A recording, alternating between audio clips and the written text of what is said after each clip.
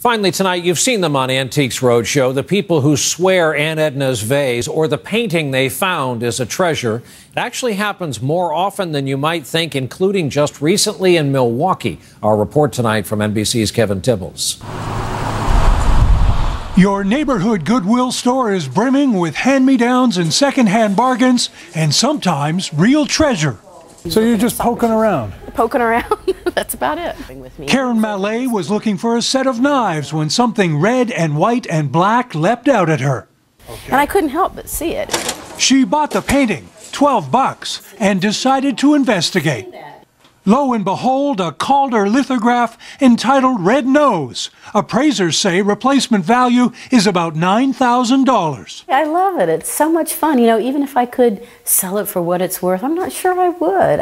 I'm attached to it. I like it a lot. Goodwill's always on the lookout for treasures buried in the donations from some 79 million people in North America each year. This tie likely isn't one of them.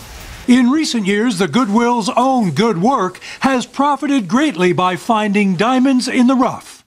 In 2008, a Goodwill in eastern Maryland discovered a Parisian scene by Impressionist Edouard Léon Cortez. They auctioned it for $40,600. This Maynard Dixon painting was sold in Santa Rosa, California for $70,000.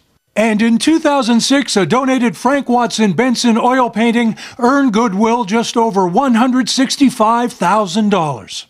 Where's it coming from? Family members don't know what they've got, says art dealer Bill DeLinde when cleaning out Grandma's attic. As they've either passed on or moved into nursing homes, they have stuff to get rid of, and it's all of a sudden, oh, my goodness, let's just give it to Goodwill.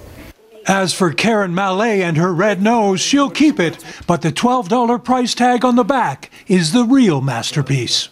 Kevin Tibbles, NBC News, Milwaukee. Amazing.